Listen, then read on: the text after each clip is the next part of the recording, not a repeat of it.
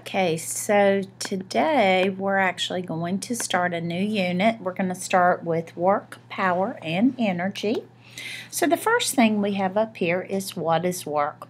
Well, work is a production of work and distance. That means in order for work to be done, you have to travel a distance in the direction of the force.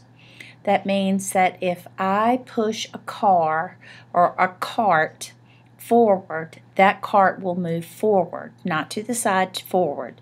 So work is done when the force acts on an object in the direction that the object moves. For instance, if I pick up a book bag, okay, work is done. If that book bag is sitting on my back, like a backpack, and I walk the halls, then work is not being done. It's just going with me. If I push on a wall, and that wall doesn't move, then no work is actually done. It feels like you're doing work, but if the object does not move, then no work is actually done.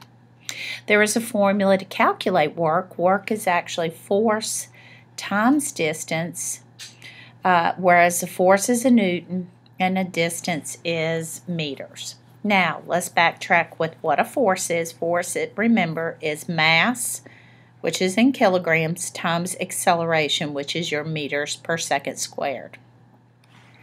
The unit that we calculate, or the unit given to work, is actually in joules. Okay? So force times distance gives me work. Okay? And so here are some sample problems. I'm going to help you with two of them. What I want you to do is do the remaining three at your seats, and let me see if I can actually see if you actually get them correct. So here we have 750 newtons climbs, a man weighing 750 newtons climbs a flight of stairs 5 meters high. How much work has he done? So here is a force, 750 newtons. He climbs at 5 meters, so it's force times distance, 750 times 5. When you calculate that one, the very first one up here is actually, and let's see if we can get the color right here, it would actually be 3,750, and on here it's work, so it's in joules. Okay? Alright, so I'm going to jump down. Let me see. Oh, yes. Let me jump down to number 5. We have a mass right here. It's 100 kilograms. We have an acceleration, which is 1. And then we have a distance, 5 meters. So remember, we want to find the work. Work is force times distance. Well, I don't have a force. I don't have newtons. But I got a mass and I got an acceleration. So mass times acceleration gives me a force. So 100 times 1 is 100. So that's 100 newtons. And 100 newtons times 5 would be 500 on here. 500 on here joules. And that's work. Okay? So 500 joules. So it's mass times acceleration, which is your force, times your distance. Okay? Now, I need for you to try 2, 3, and 4 at your seats, and I'm going to go around and check to see if you have it. Each of these, you've got a force, you've got a distance. Now, number 3, you actually have the work, and you have a distance. You're asking to solve for force.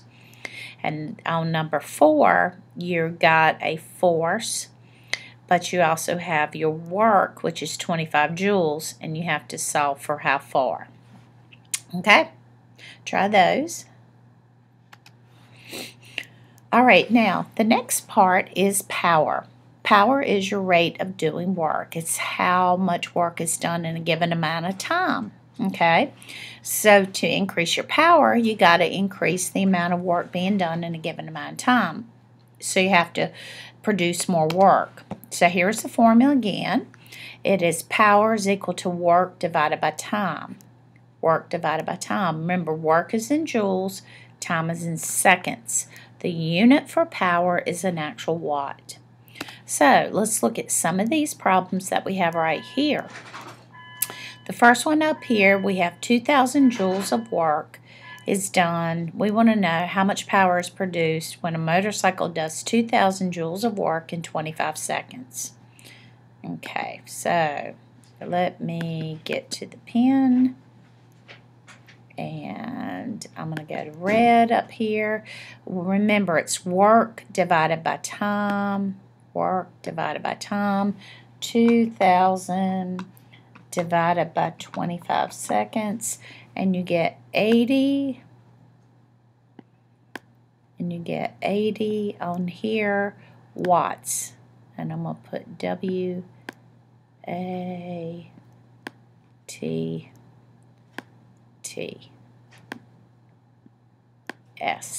Okay, so it's 80 watts. Okay, now let's jump down. Remember, this one again is work divided by time. This one right here, you have your power, you have your time. Look at it on the triangle. Would you multiply or divide? And on this one, you have your power, your work for that 400 joules. And you've got your power. They want to know how long in time. Now, when we look at this one, Beth moves 15 Newton book 20 meters in 10 seconds. Remember, work is a force times a distance. Okay, this is D, divided by time. So you'd multiply these two together, 15 times 20, and you get 300. And 300 divided by 10 would be 30. So on here, the power would be 30, and again, watts. It's difficult for me to write it, but it would be a watt, 30 watts. Okay? Now, what I want you to do is try 2, 3, and 4 at your seats. Walk around. Let me check to make sure you've got it correct. Okay? All right. So that ends our lesson for today, and we will be practicing some math problems. Okay? Thank you.